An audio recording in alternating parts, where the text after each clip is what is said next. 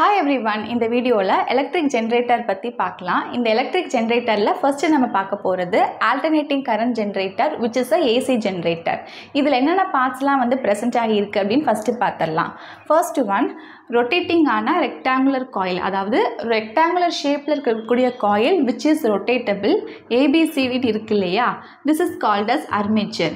இது வந்து ரெண்டு போல்ஸ் ஆன north pole and south pole of a permanent மேக்னெட்டுக்கு நடுவில் வந்து பிளேஸ் பண்ணி வச்சுருக்காங்க.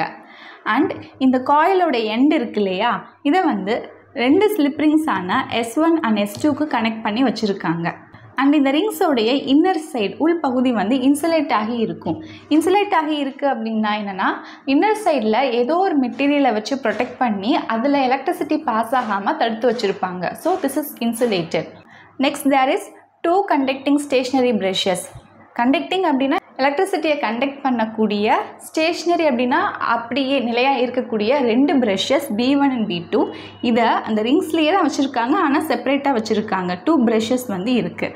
அண்ட் இந்த ரெண்டு ரிங்ஸ் இருக்கு இல்லையா, S1 அண்ட் S2, இது வந்து இங்கே இருக்கக்கூடிய ஆக்சிலோட இன்டர்னலாக வந்து கனெக்ட் பண்ணி வச்சுருக்காங்க. இப்போது இங்கே இருக்கக்கூடிய ஆக்சில் வந்து மெக்கானிக்கலாக அவுட் சைட்லேருந்து ரொட்டேட் ஆக ஆரம்பிக்கும் போது என்ன ஆகும்னா, இந்த north pole and south pole of a permanent magnetic நடுவில் மேக்னெட்டிக் லைன்ஸ் வந்து இருக்கும் இல்லையா, அந்த மேக்னெட்டிக் லைன்ஸ்க்கு இன்சைடில் இருக்கக்கூடிய இந்த ரெக்டாங்குலர் காயிலான ஆர்மேச்சர் வந்து ரொட்டேட் ஆக ஆரம்பிக்கும். இது ரொட்டேட் ஆகும்போது இதுவும் வந்து ரொட்டேட் ஆகுது. அந்த சமயம் அவுட்டர் பிரஷான B1 அண்ட் B2 வந்து எக்ஸ்டர்னல் சர்க்கியூட்டோட கனெக்ட் பண்ணி வச்சுருக்காங்க. இப்போ இந்த காயில் வந்து ரொட்டேட் ஆகிட்டு இருக்கும் போது இந்த magnetic flux which is linked with the coil changes. Magnetic flux அப்படிங்கிறது என்ன? இப்போது north pole and south pole of a magnet வந்து இருக்குது. நார்த் டு சவுத் வந்து மேக்னெட்டிக் ஃபீல்ட் லைன்ஸ் வந்து கிளம்பி போகும். அப்படி கிளம்பி போகும்போது நம்ம ஏதோ ஒரு ஏரியா எடுத்துகிட்டு அந்த ஏரியாவில் எவ்வளோ number of magnetic field lines வந்து பாஸ் ஆகுதோ அதை நம்ம மேக்னெட்டிக் ஃப்ளக்ஸ் அப்படின்னு சொல்கிறோம். இந்த காயில் வந்து இங்கே ரொட்டேட் ஆகுறதுனால காயில் ஏற்கனவே இந்த மேக்னெட்டிக் ஃபீல்ட் லைன்ஸில் தான் வந்து ப்ரெசென்ட் ஆகியிருக்கு. ஸோ காயில் வந்து ரொட்டேட் ஆகிறதுனால அங்கே மேக்னெட்டிக் ஃப்ளக்ஸ் வந்து சேஞ்ச் ஆகுது. ஸோ மேக்னெட்டிக் ஃப்ளக்ஸ் வந்து சேஞ்ச் ஆகும்போது it will lead to the generation of the induced current. So induced current வந்து ஜெனரேட் ஆனதுக்கப்புறமா அதோடைய டைரக்ஷன் என்ன அப்படிங்கிறது நம்மளால் ஃப்ளெமிங்கோட ரைட் ஹேண்ட் ரூல் மூலமாக தெரிஞ்சுக்க முடியும். இப்போ காயிலில் இன்டியூஸ்டு கரண்ட்டோட டைரக்ஷன் பார்த்திங்கன்னா ABCD அப்படின்னு இருக்கும். ஸோ கரண்ட் வந்து இந்த டைரக்ஷனில் ஃப்ளோ ஆகும்போது எக்ஸ்டர்னல் சர்க்கியூட்டில் வந்து B2லேருந்து B1க்கு ஃப்ளோ ஆகும். அடுத்து இந்த காயில் வந்து ரொட்டேட் ஆகும்போது கரண்ட்டோட டைரக்ஷன் இப்படி தான் இருக்கும்.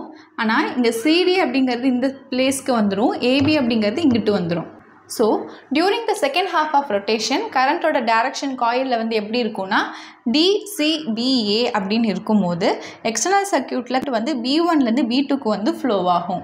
திரும்ப இந்த காயில் மறுபடியும் ரொட்டேட் ஆகும். இந்த மாதிரி காயில் வந்து ரொட்டேஷன் கண்டினியூ ஆக ஆக என்ன ஆகும்னா எக்ஸ்டர்னல் சர்க்கியூட்டில் இன்டியூஸ்டு கரண்ட் வந்து it will changes the direction. B2லேருந்து B1 வருது, அப்புறம் மறுபடியும் B1லேருந்து B2 மாறுது அப்படின்னு it will keep on changing its direction for every half of the rotation of coil. காயிலோட rotation மாற மாற இங்கே எக்ஸ்டர்னல் சர்க்கியூட்டில் இருக்கக்கூடிய இன்டியூஸ்டு கரண்ட்டோடைய டைரக்ஷன் வந்து மாறிக்கிட்டே இருக்கும். So this is about the alternating electric generator. இந்த டயக்ராமில் ஏசி ஜென்ரேட்டருக்கும் டிசி ஜென்ரேட்டருக்கும் என்ன டிஃப்ரென்ஸ்னு காட்டியிருக்காங்க. ஏசி ஜென்ரேட்டரை யூஸ் பண்ணி நம்ம ஆல்டர்னேட்டிங் கரண்ட் ஜென்ரேட் பண்ணுவோம், அங்கே வந்து ஸ்லிப்ரிங்ஸை யூஸ் பண்ணோம். ஆனால் இங்கே டிசி ஜென்ரேட்டரை யூஸ் பண்ணி நம்ம டைரக்ட் கரண்ட்டை வந்து ஜெனரேட் பண்ண போகிறோம். இதுக்கு நம்ம யூஸ் பண்ணக்கூடியது ஸ்ப்ளிட் ரிங் கம்யூட்டேட்டர் வந்து யூஸ் பண்ணுறோம். ஸோ இந்த அரேஞ்ச்மெண்ட்டில் ரெண்டு ப்ரஷ் வந்து இருக்குது. ஒரு ப்ரஷ் வந்து எதோட காண்டாக்டில் இருக்குது அப்படின்னா arm moving up in the field இதோட வந்து காண்டாக்டில் இருக்கும். அண்ட் இன்னொரு ப்ரஷ் வந்து ஆர்ம் மூவிங் டவுன் இதோட வந்து காண்டாக்டில் வந்து இருக்கும்.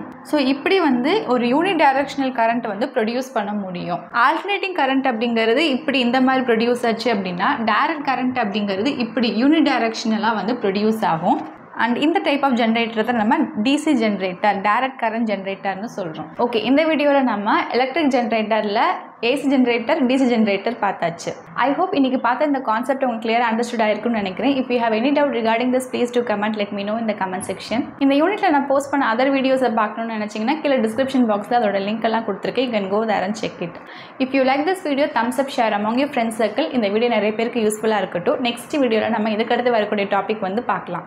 நீங்கள் இந்த சேனலுக்கு புதுசு சயின்ஸை பற்றி ஈஸியாக தமிழில் அண்டர்ஸ்டாண்ட் பண்ணி லேர்ன் பண்ணணும்னு நினச்சிங்கன்னா இந்த சேனல் உங்களுக்கு ரொம்பவே யூஸ்ஃபுல்லாக இருக்கும். நான் என்னோட சேனலில் ஃபிசிக்ஸ், பயாலஜி, கெமிஸ்ட்ரி எல்லா கான்செப்ட்டு கவர் ஆகிற மாதிரி ஸ்டாண்டர்ட் 6 ஸ்டாண்டர்ட் 8 வரைக்கும் எல்லா யூனிட்டு கம்ப்ளீட் பண்ணிவிட்டு இந்த இயர் நான் ஸ்டாண்டர்ட் 9 ஃபர்ஸ்ட் டேர்ம் முடிச்சுட்டு செகண்ட் டேர்ம் வந்து போஸ்ட் பண்ணிக்கிட்டே வரேன். இது வரைக்கும் போஸ்ட் பண்ணது எல்லாமே என்னோட சேனல் பிளேலிஸ்ட்டில் இருக்குது. You can go there and see it. Don't forget to subscribe my channel and click the notification bell button to get the latest upcoming videos. See you soon again in next video. Thank you for watching.